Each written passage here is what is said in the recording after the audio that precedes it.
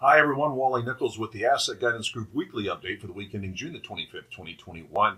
Well, what an interesting bullish week it has been as bond yields stabilized in the 10-year right around that 149 and 152 range where everybody's been comfortable having them trade. So right in the middle of that channel, you're seeing money moving out of, generally speaking, shorter durations and into longer duration bonds, and that is fueling the growth trade again.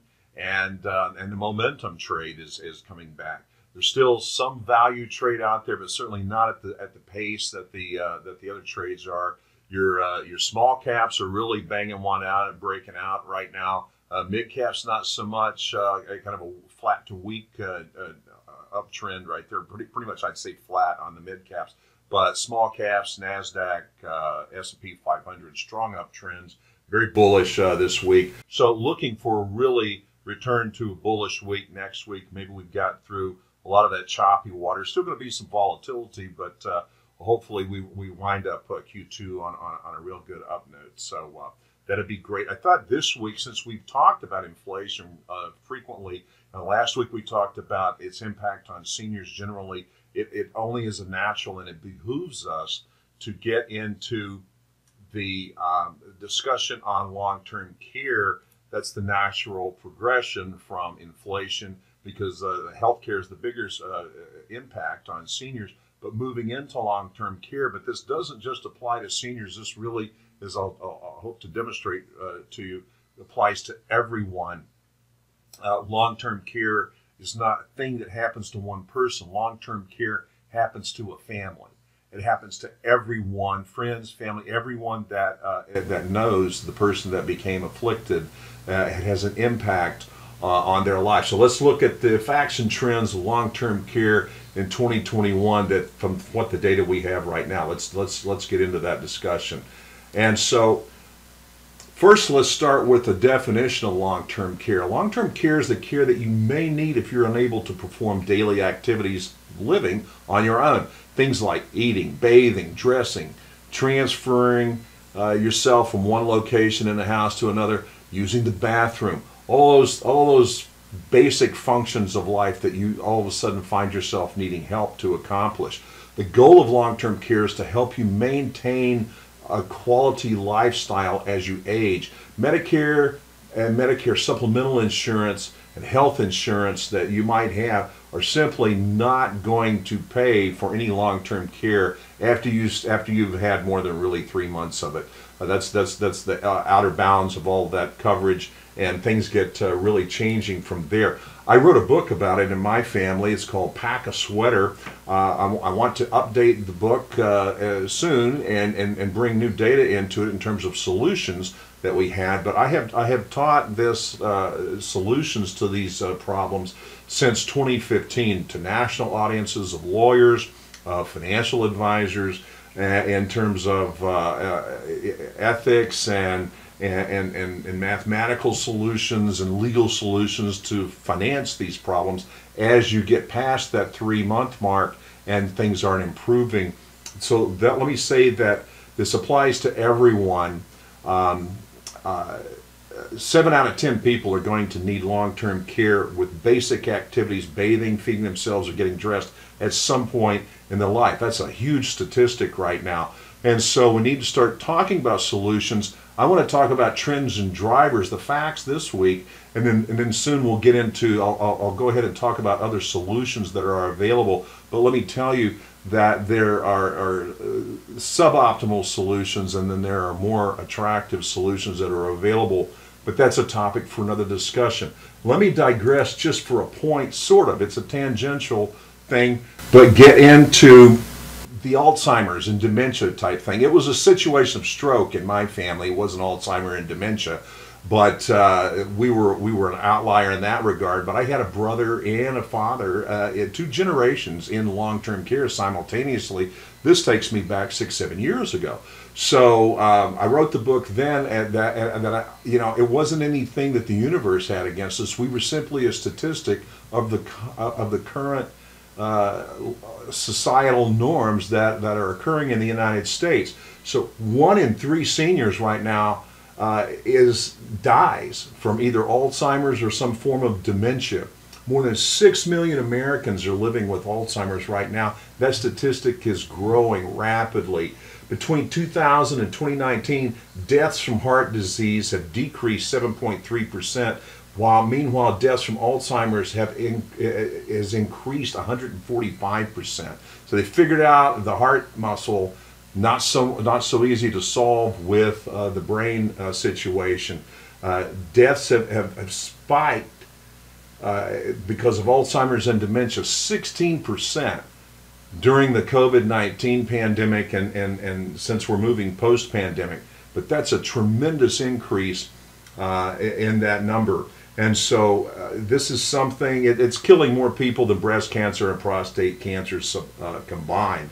And the real tragedy here, and this is why I say it applies to everyone, is because over 11 million people, so almost double the amount that have been diagnosed formally with Alzheimer's or dementia, over 11 million, almost twice that 6 million that have the disease, have been providing unpaid care for people with Alzheimer's or other dementia. Who's that naturally going to be? That's going to be family members, right? Or very, very close friends. They are providing an estimated 15.3 billion hours. It's costing the society in terms of GDP $257 billion from lost productivity that would otherwise be benefiting the society at large. You can get all of these statistics at alts.org. ALZ as in zebra. alts.org, alts.org. You can get those statistics and go through that.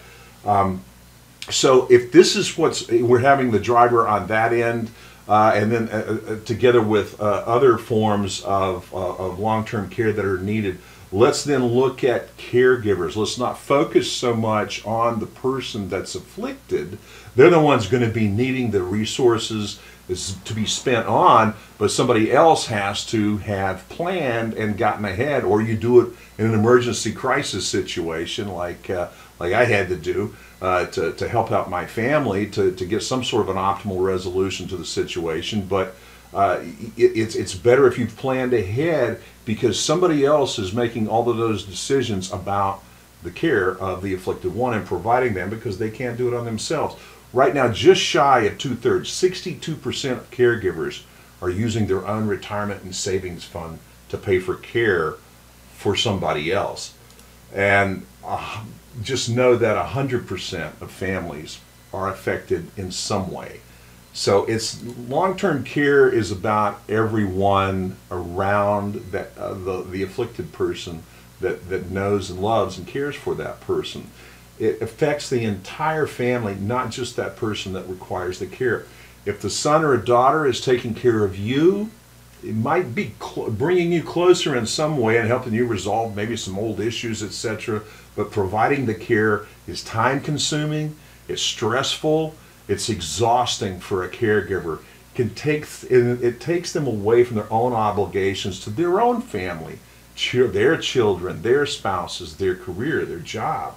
So to say we should address it from the caregiver's perspective all around. 58% of caregivers are between the ages of 25 to 54. The average age, it was 47 in 2018 for the caregiver versus 53 in 2010. 51%, over half of caregivers are likely to be the adult child of the care recipient, and 56% of caregivers have children under the age of 18 that they're taking time away from, those are critical years, to provide care for the care recipient. Of those people surveyed, the caregivers, 52% of caregivers did not feel qualified to provide physical care, either that they know needed to happen or that they were currently doing. They weren't qualified to do it. 70% of caregivers missed time from work caring for it, and the average total out-of-pocket expenditures by the caregiver for the care recipient is $10,423 out of their own pockets for the person in their family requiring the care. let's take a step back and look at what's driving these trends to some degree in terms of the lowering an average age of caregiver.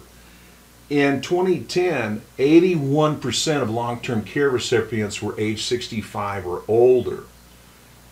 In 2018, 57% were age 65 or older. That's a huge decrease. As you can see in the chart to the right, is somewhere probably you could expect 2025, if this data continues on these trends, or somewhere between 2025 and 2030, these lines would diverge. They would cross. And so what it is accidents and rehabilitation are increasingly causing long-term care to be an issue for younger people, not just the older seniors. So it has an impact on everyone in this society. Let's look at one final image of the negative impact on caregivers. Over half, 53%, reported high levels of stress, 46% reported health and well-being, 63%, almost 2 out of 3 are paying for care with their own saving and retirement funds for somebody else that they love. 42% reported the greatly reduced base quality of life for themselves.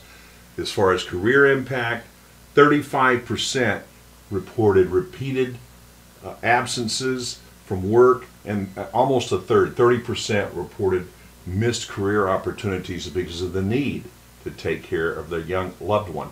So again, this is a matter that's impacting everyone in the family. Long-term care, when we're planning for it, don't just think about yourself, it's those around you.